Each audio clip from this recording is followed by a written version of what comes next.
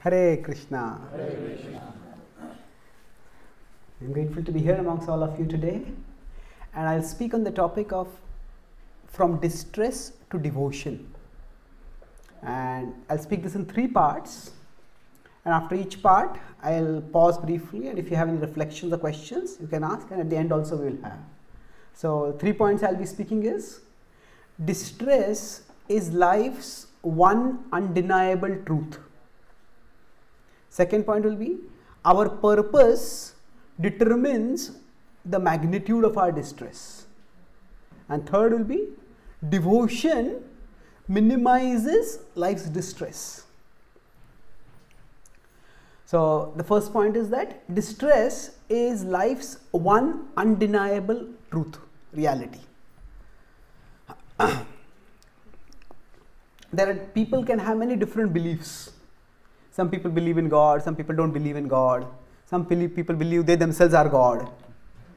You can have many different ideas. Some people believe in soul, some people don't believe in soul. We can believe and disbelieve many things in life.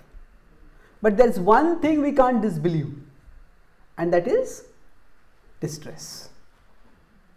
Everybody experiences distress in life. And even if people are very famous and successful, I have traveled across the world and I talk with many people who have been very successful, and if you just scrape a little bit below the surface, you find that they are all working through their own tragedies. Life is tough for everyone, and to some extent in the modern times we have learned various means of covering up the reality of distress. So through entertainment we see so many people enjoying life in such big ways, we start thinking maybe that is the way real life is, and then we can't reconcile the way we are having life ourselves. So few things make us as unhappy as the belief that everyone else is happy. So few things make us as unhappy as the belief that everyone else is happy. Now, if we have a disease and everyone else is healthy, why do I have a disease? It's not that we want everyone to be unhappy, but it's just that we live in a democracy. So if distress is democratic, then we feel it's okay. Yeah, there's an epidemic, everybody is sick over here. Why me alone? But actually, everybody is facing distress sooner or later. And there have been existentialist philosophers in the 20th century who came up with very gloomy reflections on distress. There was a philosopher, Alberto Camus. He said that life is distress. Therefore, the only philosophical question worth asking is whether to commit suicide today or tomorrow. That's all. So, the distress is universal. And this is what the Bhagavad-Gītā also tells us. Dukkhalayam ashashvatam. Now, at one level, this can seem pessimistic, but it's not necessarily pessimistic. It's actually realistic. And we may go to many motivational talks and you do this and you become happy, and you do this and we may feel good temporarily, but at the back of our mind, a wiser part of us knows that this is just painting a rotten building. It's just putting a nice coating. If you put nice fresh coating, the building can look like new, but it is a rotten building. And that's why if we come to Shastra, we come to the Bhagavad-Gītā, and we hear that the world is a place of distress, it's actually not pessimistic, it's actually gives a lot of relief. Why relief? That means I'm not abnormal. Why are there so many problems in my life? No, you're not abnormal. Everybody has problems. It's just that different people may have problems in different ways. But distress is life's one undeniable reality. And recognizing this does not mean that we resign ourselves to a distressful life. The point when the Bhagavad-Gītā says that this world is dukkhalaya, the Gita is not telling Arjun that, okay, this world is dukkhalaya, so stay dukhi now. This world is full of distress, so stay distressful. No, not that. That's not the point. The Bhagavad-Gītā has spoken to Arjun at the start of the Gita. He was in great distress. Tam tatha kripaya vishtam ashru purna kulekshanam. His eyes were brimming with tears. Normally, no matter how distressed we are, we don't cry in public. And especially somebody who is like a warrior kind of man like Arjun, for him to cry in public means he must be in great distress. So at the beginning of the Gita, he is in distress. At the end of Gita, he is calmed down. Nashto moha smriti labdha tat prasadan maya chuta sthitos migata sandeha karishye vachanam tava. So he says, but my doubt is gone, my delusion is dispelled, I have calmed down. So his distress has to a significant extent gone. So when we say distress is life's undeniable reality, that doesn't mean that we are all meant to be always distressed. It's like recognizing that the world is like a hospital. So if in a hospital all the patients are in denial, then neither can they take the treatment nor can the doctor give the treatment. So what we do when we begin that this is one life's undeniable reality, distress.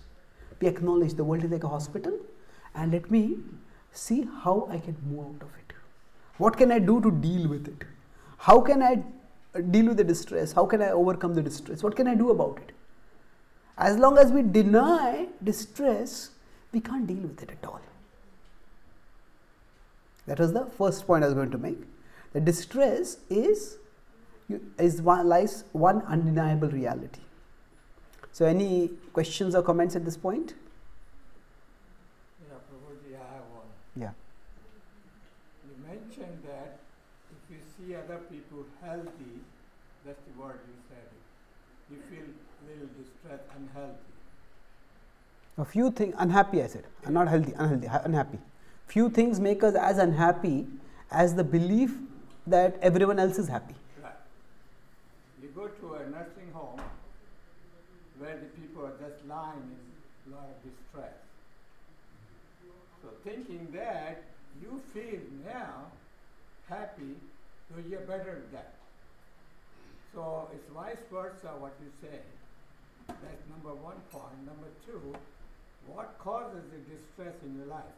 You haven't mentioned that. What is the cause of the distress? Is it the challenge in your life about this thing that you want to achieve something and you fail? That's the next point. I'm going to talk about purpose. Yeah. So that's the next point, yeah. There has to be some challenge in life to achieve something in your life. That's true. And it is possible you can fail and then you get into distress. But it doesn't stop your challenges. It's a good point, yes. Thank you. So yes, sometimes when we are in a lot of distress, if we meet somebody who is in greater distress than us, then we start feeling my situation is not so bad. Sometimes when we are in too much distress, we may feel that my life is helpless. I'm completely trapped. I can't do anything. Have any of you felt like that? I'm in such a trap right now. I can't do anything about it. Have any of you felt like that any time? Anyone? Yes, some of you. Now, if you have felt like that, you can jolt yourself by one counterintuitive question that, okay, things are bad now and I feel I am powerless.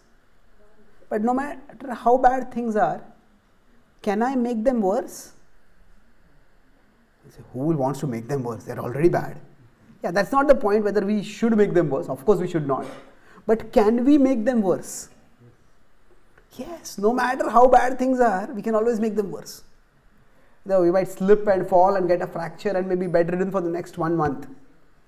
And we will be frustrated. But then, and we feel I'm helpless at the bed, I can't do anything. But I can always take a hammer and crack my other knee. Isn't it? So, the point I'm making over here is that no matter how bad things are, we can always make them worse. And that means we are not as powerless as we think. If we can make things worse, then we can make them better also.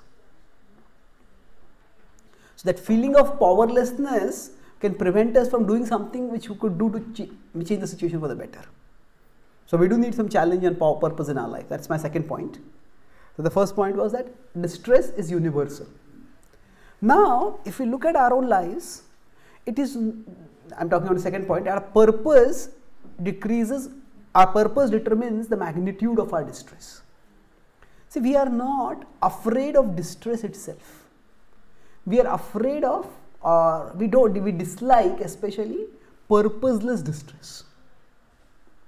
Say, if you are walking along a road somewhere and suddenly a thorn pricks us in the foot, we'll be annoyed, we'll be irritated, we may be infuriated also. But if we go to a hospital and we take an injection, the dose is also going to prick us. But there, it's a pain, but it's not that big a pain. Why? Because we know it has a purpose. This is going to treat me, this is going to heal me. So it's not just the experience that determines our pain or how much we suffer because of that. It determines what is our purpose. Our purpose determines the magnitude of the distress. So when I see something as purposeful, then we are better ready to tolerate it. Say if somebody just tells us, okay, I got this 30 kg suitcase, you carry it. Okay, I have to carry it, what to do? I say that. But if we are going to a gym to train our body and there we go and lift, maybe we lift more than 30 kg weight. And we feel proud, I lifted so much weight. Is it because there we see it's purposeful. So now, most of us probably think that the purpose of life is pleasure. And we say, yeah, we all want to be happy. However, pleasure is too cheap and too fragile to sustain us through life's troubles. If we make pleasure as the purpose of our life, it is too cheap and too fragile. What do I mean? These two words are important. Too cheap. Cheap means what? Say, most of us probably have some children in our close or extended family, and sometimes when you have to have fun with children, we might tickle the child, isn't it? Now when you tickle someone, especially a child, you tickle them and they start laughing. Now they start laughing like a child. Now, is that happiness? What do you think? Is that happiness? Well, maybe some kind of happiness, but if that itself, if that's where happiness, and happiness is our life's purpose, then we all could get our own perpetual tickling machines. And we can tickle ourselves for the rest of our lives. Or some people like to watch comedy shows. Now in today's internet connected world, we could, if we had enough financial security, we had no obligations, we could sit and watch comedy from morning to night. Now we might do it for maybe a day or two. After that, what would happen? I want something to do in their life. If somebody says, for the rest of your life, you just watch comedy. I want to do something. Isn't it? We want to bite our teeth in something, do something challenging.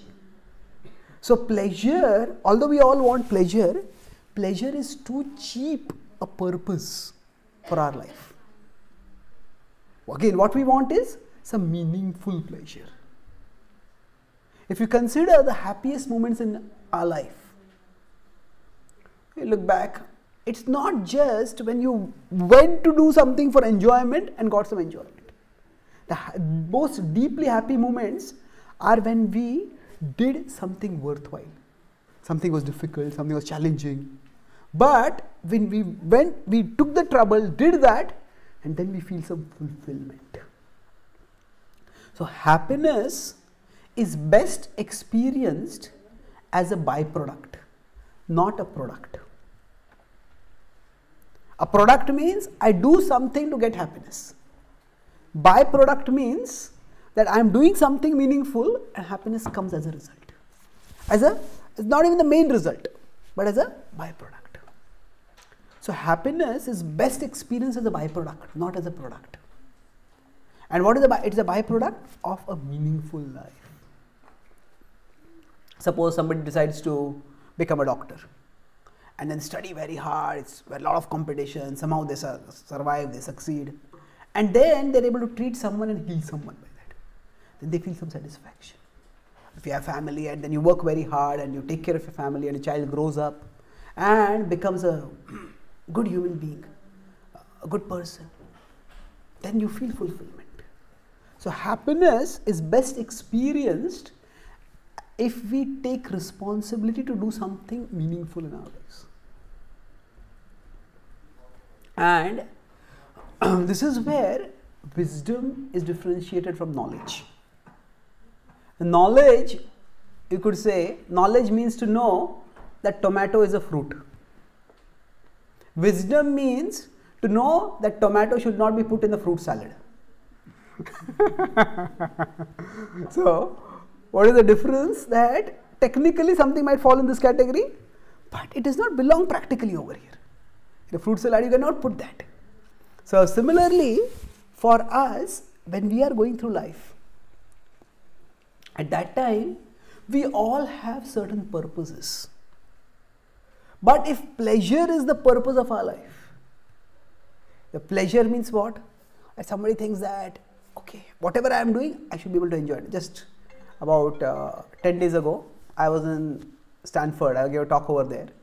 And after that, one American lady came and she was telling me that her daughter, she is in Stanford.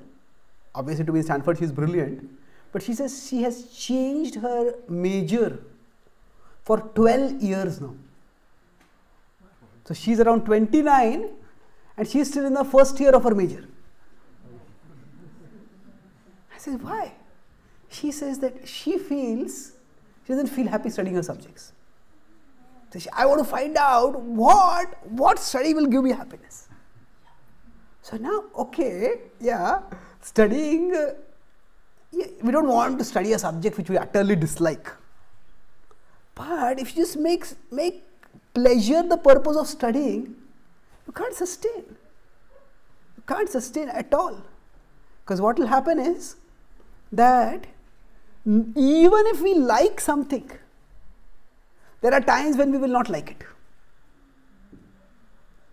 The nature of the world and the nature of the mind are such that even if there is something which we really like to do, but there will be times when we will just not like it. One of my main services is writing. I've written about 25 books. Some of them will be available outside after the talk. So I get a lot of absorption when I write. But still there are times when writing can be so exhausting, frustrating, because nothing seems to be coming, or at least whatever is coming is not good enough. So we get into what is called a writer's block. So there was a writer who said that writing is very easy. All that you have to do is just sit in front of a computer and glare at the screen till drops of blood form on your forehead.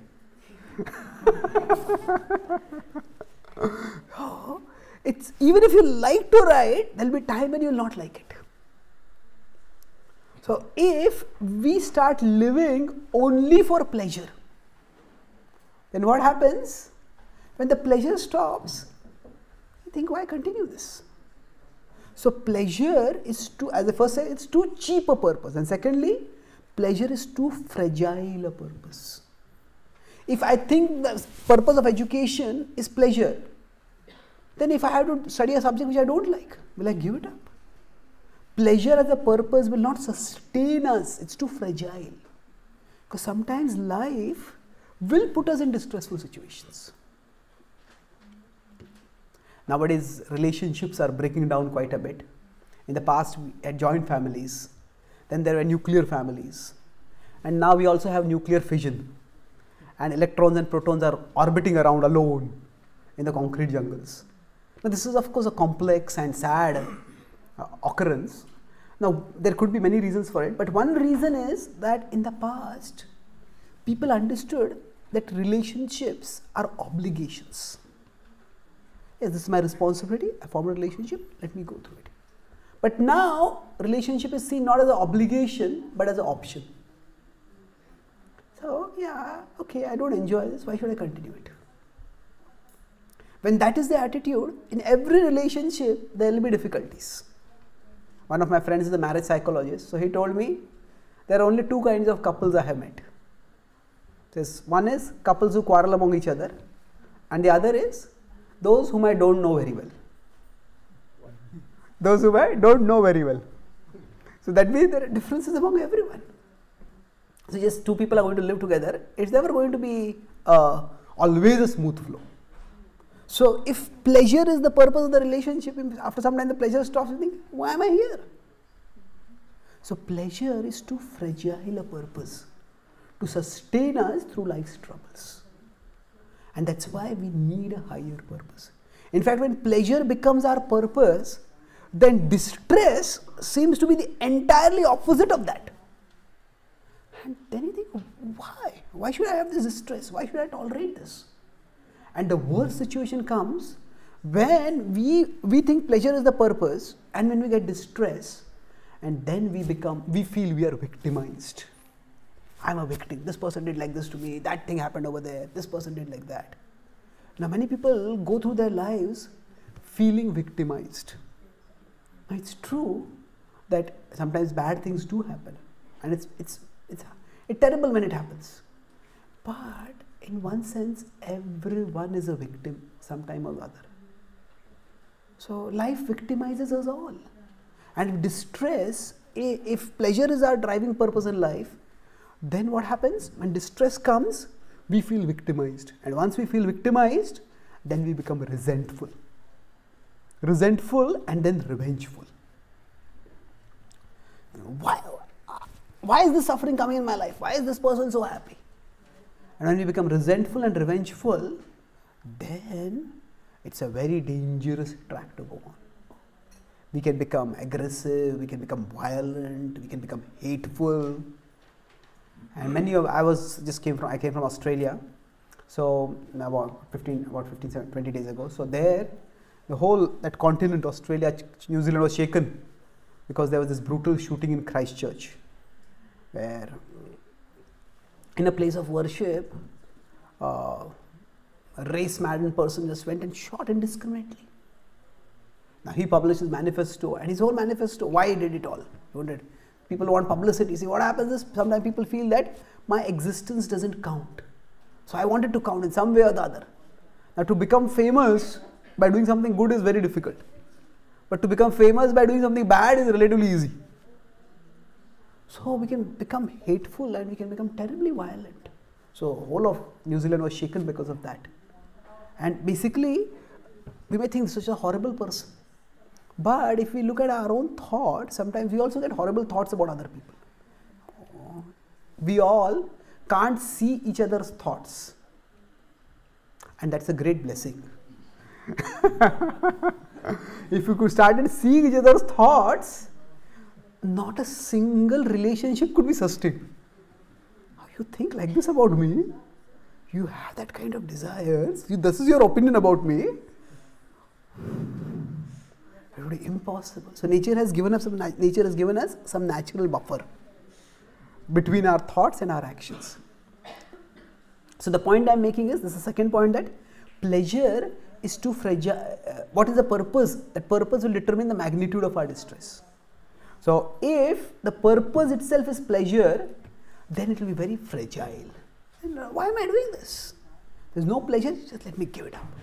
And let me hit out at all the people who are having pleasure. Because if I am suffering, what right do they have to be happy? And it can become a very, very dark mindset.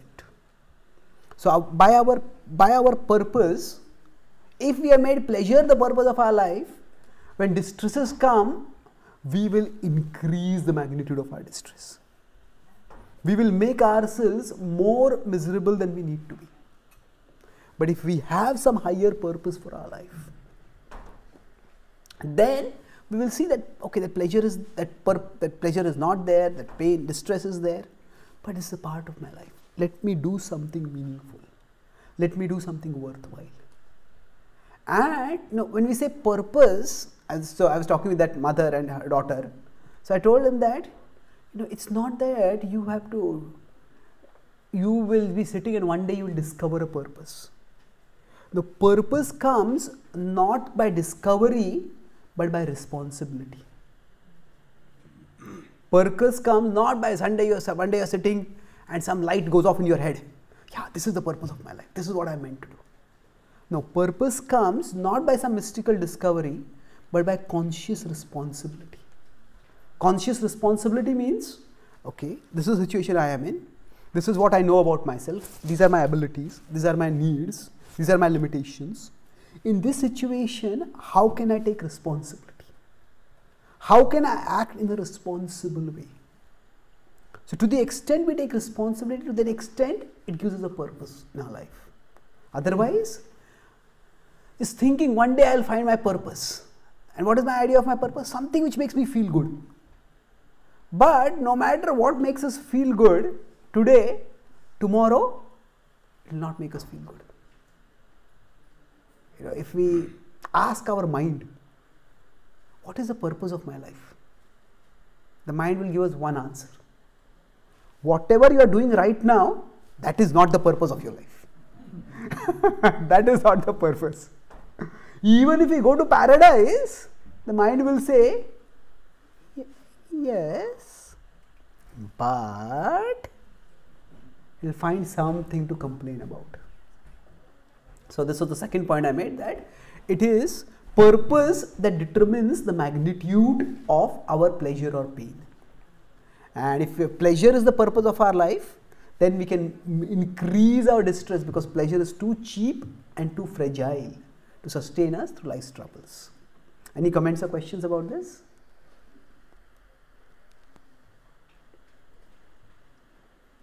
Okay. So let me go to the last point now.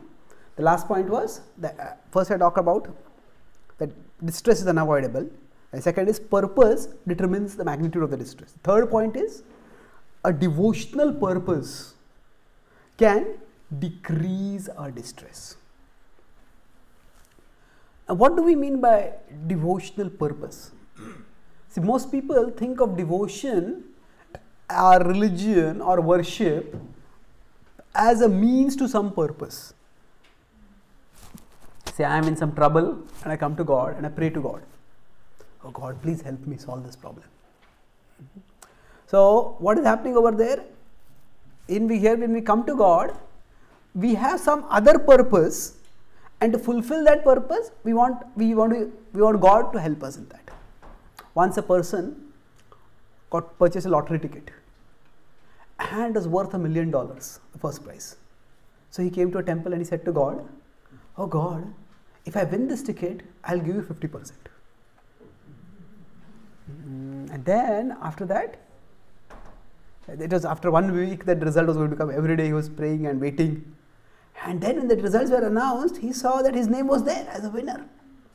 He was delighted. Yahoo! And suddenly he stopped. He noticed that he had won the second prize. It was $500,000. So he thought about it, and then he came to the temple. And he said, oh God, you are so clever. You took your share before only.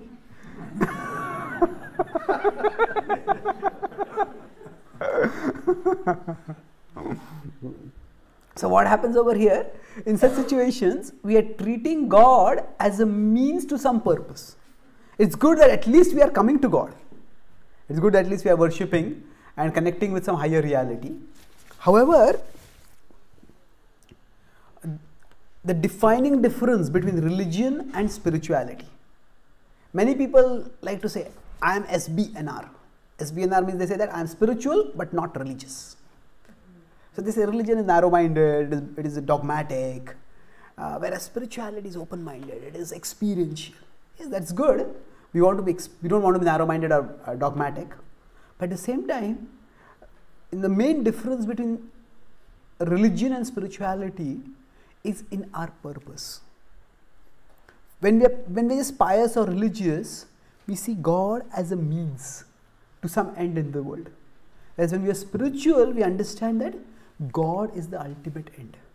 Bahunam janmanam ante jnanavan mam prapadyate vasudeva sarvamiti samahatma sudurlabha. So the Bhagavad-Gītā says, after many lifetimes of spiritual evolution, we understand that Vasudeva Sarvamiti, that Vasudeva, Krishna is everything. He is the be all and end all of life. Whatever joy we might get in obtaining anything, connecting with anyone, achieving anything, all that joy and more we will get if we become connected with Krishna in devotion. Everything attractive everywhere manifests a spark of Krishna's splendor. Yad yad vibhuti matsattvam shrimadurjitameva va tattadeva vagachatvam mamatejomsha sambhava. In 10:41 in the Gita, Krishna says that everything attractive manifests a spark of his splendor.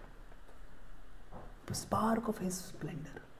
So what does it mean? That whatever it is attractive, and different people are attracted to different things. And when A is attracted to something and B is not attracted, say, what is this? What do you find so attractive in this?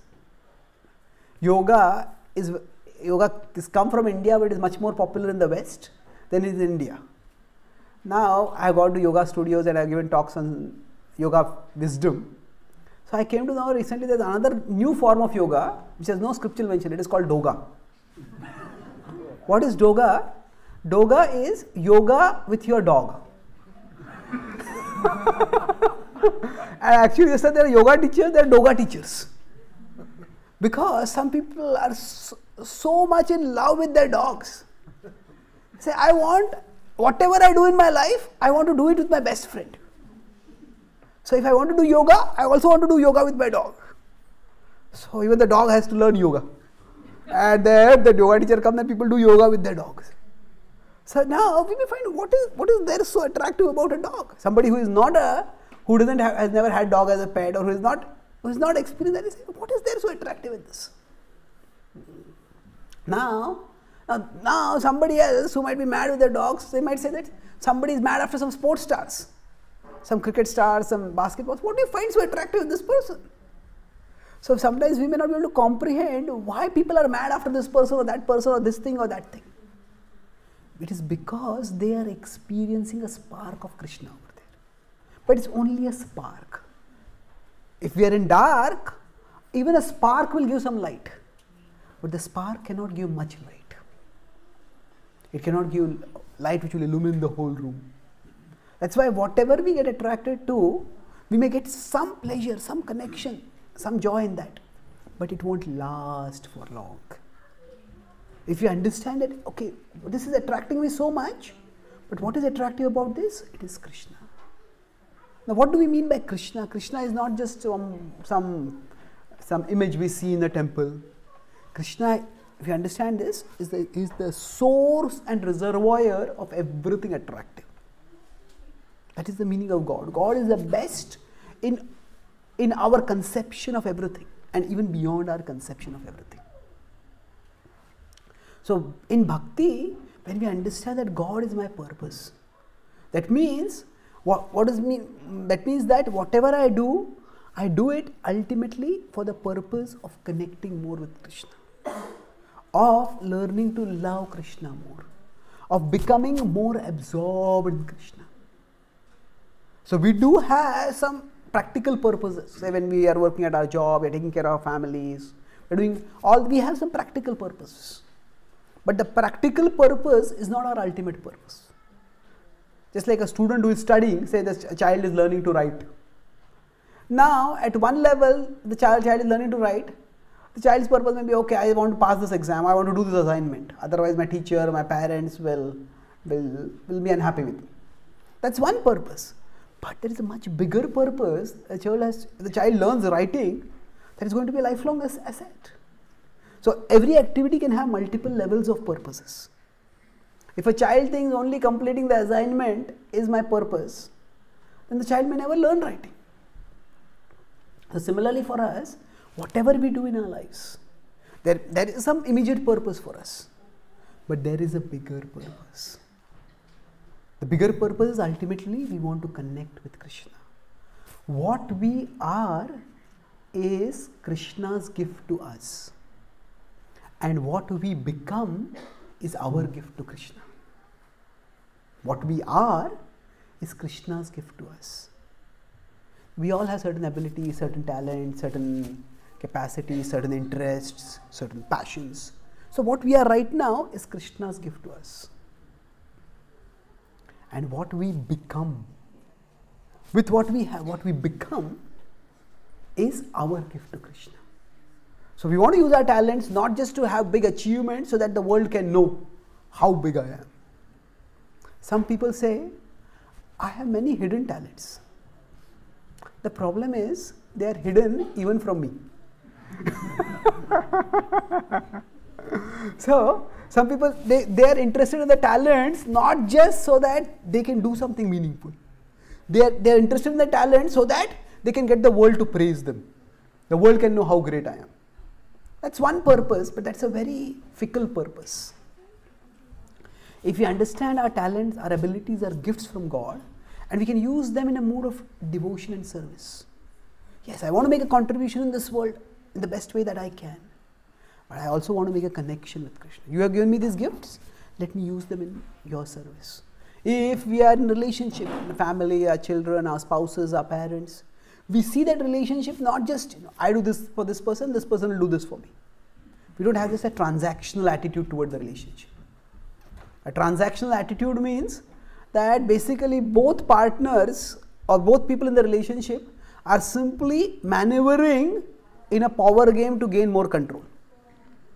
It's like a transactional interaction is where you go to a shop and you want to buy something. Now the customer wants to pay as less as possible and get as much as they want. And the seller wants to sell as less and get as much money as they want, as they can. So both of them are maneuvering for control. So that kind of relationship cannot be very steady or fulfilling. Once, there was a marriage counselor, he was counseling people. So he said, all the men over here, all those men who are controlled by their wives, come on this side. And all the men who are in control of their wives, come on this side. So all the men went on one side, only one man went on the other side. So he asked him, are you in control of your wife? Actually, my wife told me to come here.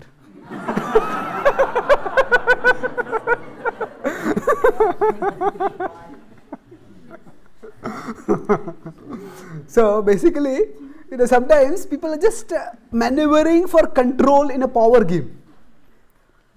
And if that is the case, then there cannot be much fulfillment in that relationship. But yes, we all have our weaknesses.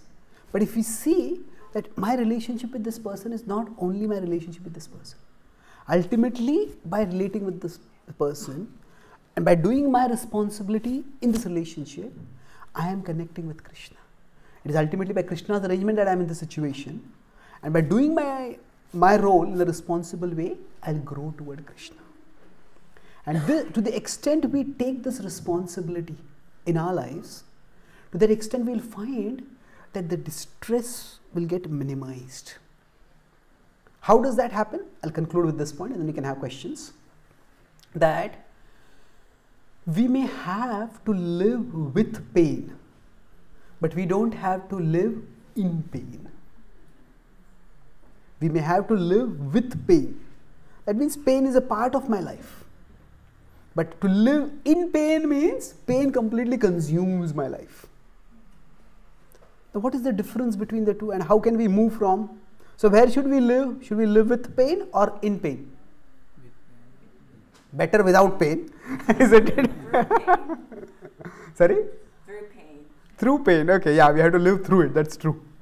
Good point. So now, best would be if there were no pain, but if at all pain were there, it is better that we live with pain rather than in pain. So now what will determine this?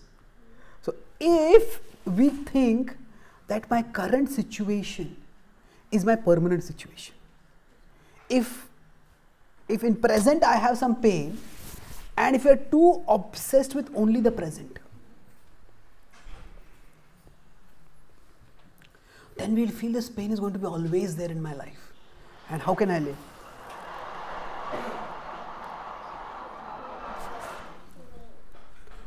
What is the point of my life if I have to live in pain like this? But if we see that the present is there, but it's not permanent. Now what you said, live through pain. See, what happens is, sometimes when we are going through a dark phase in our life, we start thinking that this is like a dungeon in which I am going to be permanently trapped. But actually, it's not a dungeon, it's a tunnel. It's a tunnel. If we keep walking, no matter how dark it seems, the darkness will end. We can look back at our own lives. In the past, we have all gone through dark phases. At that time, it might have seemed overwhelming. But now, they're over. So what seemed overwhelming in the past is over now. So what seems overwhelming now will also be over in the future. So rather than getting overwhelmed, what we see, our spirituality helps us understand that we are souls, we are eternal. We are much bigger than our present situations. And therefore, this present situation is not our permanent situation. Seeing that perspective, I may be in pain right now, but I don't have to obsess over it. Another point is, if we have a satisfying object of thought, then our pain can become minimized. A great need for all of us is a satisfying object of thought. In fact, entertainment, people are so obsessed with it because they have nothing satisfying to think about. Therefore, okay, let me just watch some movie. Let me see the sports. I want something satisfying to think about. So, the most satisfying object of thought is Krishna. So when we start thinking about Krishna, our problems may not go away. But many times if we keep thinking about the problem starts becoming more and more and more. Now if you see a graph of problem solving capacity with time. If I have a problem and I don't think about the problem only, that is a problem. I have to think about it so that I can solve it.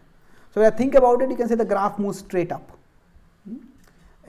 My capacity to solve the problem, as I think more and more, okay, I have got this issue, I'll do this, I'll do this, I'll do this. I get some clarity. But if you keep thinking about it, after some time, it just comes to a flat. You keep thinking, there's no solution that comes up. And after some time, the graph starts going down. The more we think, the more confused we become, the more overwhelmed we become, the more disheartened we become. Some people say, I was confused earlier, now I'm not so sure. I was confused earlier, now I'm not so sure. It's the same thing. So overthinking is often a big problem. So when we are practicing Krishna Bhakti, what are we doing? When we make Krishna the purpose of our life, and okay, I have this problem, I've thought as much as I can about dealing with it, but no solution is coming, so let me turn my thoughts towards Krishna. And thinking about Krishna will give us relief, it will give us strength. Even if the problem is not solved, still we will get relief. Because the mind is being obsessed with the problem, the mind being tormented by the problem will not happen. It's like say outside there is a lot of heat and we come to air conditioned room. The heat outside has not gone away, but we feel relief. So similarly, we may have problems in our life, but when we become conscious of Krishna, then we feel relief. Unfortunately, what we do is that we come to the door of an air conditioned room, we open the door and we wait for the air conditioning to heat up the world outside, to cool the world outside. That is not going to happen. That means we come to Krishna, but when we come to Krishna, we are still thinking about our problems. Instead of becoming Krishna conscious, we remain problem conscious. Instead of reminding ourselves how big Krishna is. If we remember how big Krishna is, the problem will become small. But we come in front of Krishna and we keep remembering how big the problem is. So don't tell God how big your problems are. Tell your problems how big God is. So when we become conscious of Krishna, then we will find that even amidst distress we'll get relief. If we're just thinking about the problem, we will be living in pain. But if we think about Krishna, the problem will still be there. We'll be living with pain, not in pain. And that's why we need to make a habit of becoming conscious of Krishna. The more regularly we become chant Hare Krishna, come in satsang, do some puja, study the Shastra, we make a habit of being conscious of Krishna, then when distress comes, we can direct our consciousness toward Him. And then we can experience relief amidst distress also. And gradually, by Krishna's guidance, we will get the intelligence to move out of the problem, to solve the problem, to outgrow the problem. So thus, by making Krishna the purpose of our life, we will be able to minimize the distress. Instead of living with pain, we will live in pain. When Prabhupada was asked, what is Krishna consciousness? He gave different answers. One answer he gave was that when we come in front of the deities, if we feel Krishna is asking me, what are you doing for me? That we are the servants of Krishna, so we are meant to do something for Krishna. What are you doing for me? If you feel like that, then we are Krishna conscious. But most times, we come to the temple and we ask Krishna, what are you doing for me? I have this problem, this problem, this problem. What are you doing for me? So if we come with that attitude, we will never reap the full enriching power of Krishna consciousness. When we make Krishna our purpose, we will find that we will discover that we are tougher than what we thought. That whatever faces us is never as big as what graces us. Whatever faces us is never as big as what graces us. Krishna graces us from within. The world has a huge power to hurt, but greater than the world's power to hurt is Krishna's power to heal. Greater than the world's power to hurt is Krishna's power to heal. So instead of turning toward the world, we turn toward Krishna. And thereby, we gain relief even amidst our distress. I'll summarize what I spoke today. So I spoke on the topic of how we can experience distress, from distress to devotion, how we can move. So I talked about it in 3 parts. The first part I spoke was that distress is life's undeniable reality. Everybody has distress. Distress is democratic. And we can argue about the non-existence of God, soul, or whatever. We can't argue about the non-existence of distress. And few things make us as unhappy as our belief that everyone else is happy. So when we say life is distressful, that doesn't mean that we are meant to live a life full of distress. It just means that the world is like a hospital. So we begin with a realistic starting point. Then second point I talked is that our purpose determines the magnitude of our distress. If somebody gets injection, that's pain. Somebody gets a thorn, that's also pain. But one is purposeful, the other is purposeless. And our irritation is significantly lesser when it is purposeful. So most of us think pleasure is the purpose of life. But pleasure is too cheap and too fragile. And we could always get a perpetual tickling machine or just sit and watch comedies for the rest of our life. But we'll be bored. It's too cheap and too fragile, because if we are to have a meaningful life, sometimes we will have to face distress. So if we think I'm studying only for pleasure, we might end up spending 12 years just going from one major to another.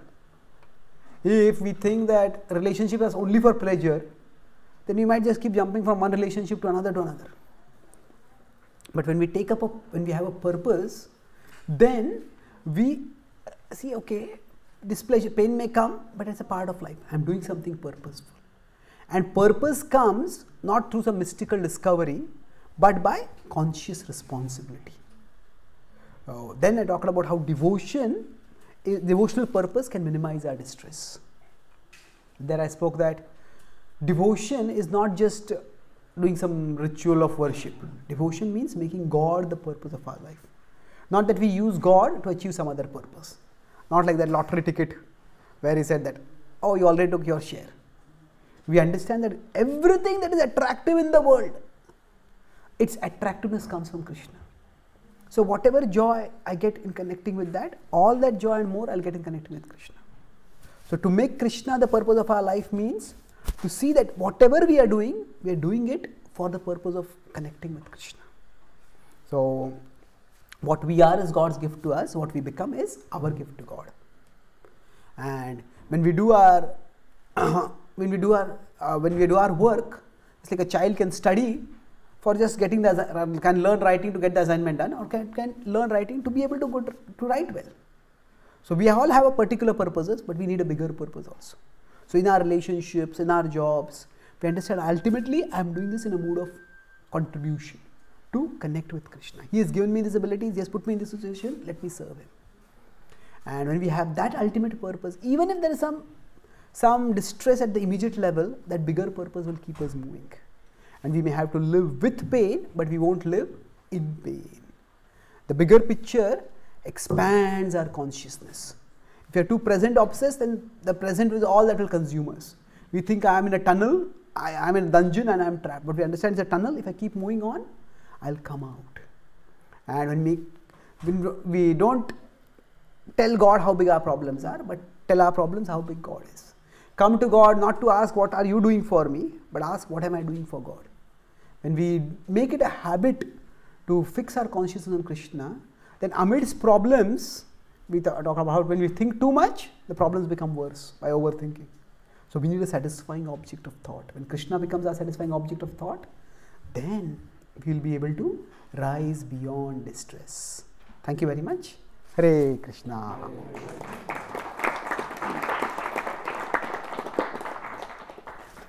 Any questions or comments? We have a few minutes. Yes, please. I was remembering one thing about your second point, purpose. Yeah. Like Viktor Frankl. Yeah. He says having a meaning in life, a bigger goal that helps to go through the situation. Correct. Yes, that's true.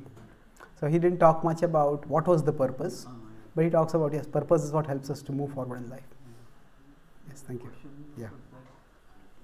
Now, for somebody whose purpose is pleasure now, and they are not a practitioner yet, but we want to help them go through that to change the purpose to God for them. How do we help them? For now, Okay. this is the Good question. Okay, good question. So if somebody has pleasure as the purpose of their life, how can we help them to make God the purpose? Well, it's not that you have to give up pleasure to make God the purpose. Even in connecting with God, there is pleasure. But it is not that always there will be pleasure. Sometimes we will go through dry phases in our devotion also. So generally,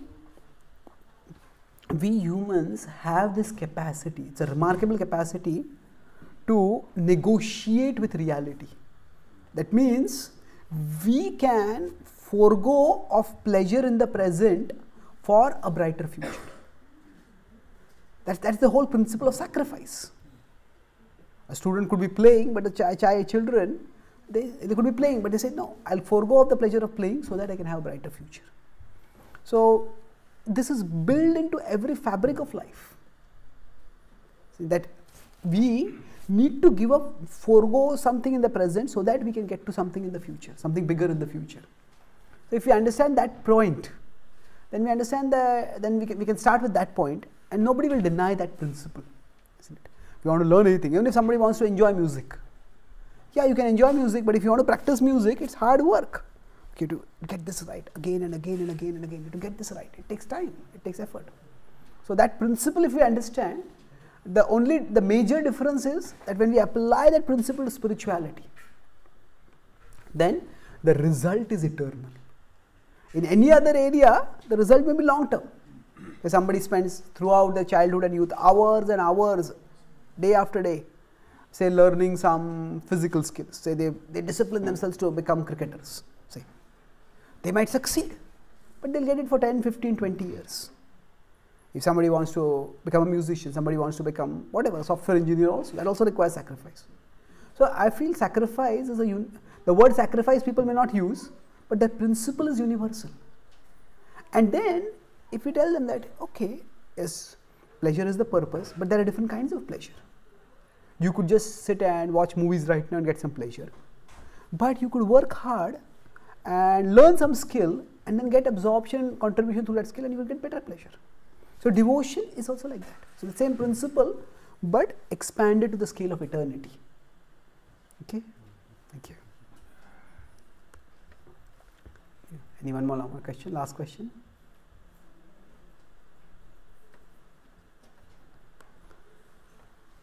Yeah? We didn't go into it, but when at least I don't know how it connects to the topic, but when they go through distress, what helps me is seeing past distresses, how they help me in going towards Krishna, number one, and then understanding that Krishna is helping me through this somehow to get closer to him, and then also trying to use the distress to pray to Krishna, either to remove the distress or at least asking for strength, like that. I don't know if there is place to that in what you were saying. Okay, yes, that's a good point. See, I didn't go much into how specifically in Krishna consciousness we can see the distress. So yes, we could say that past distresses helped us to grow up spiritually, and it's almost always true that it is tough experiences, either voluntarily chosen or involuntarily imposed, that help us to grow. Physical growth happens automatically. It's like, let's suppose somebody is going for weightlifting. Now if they look at the weights, yeah, this is such a big weight, I can't lift it.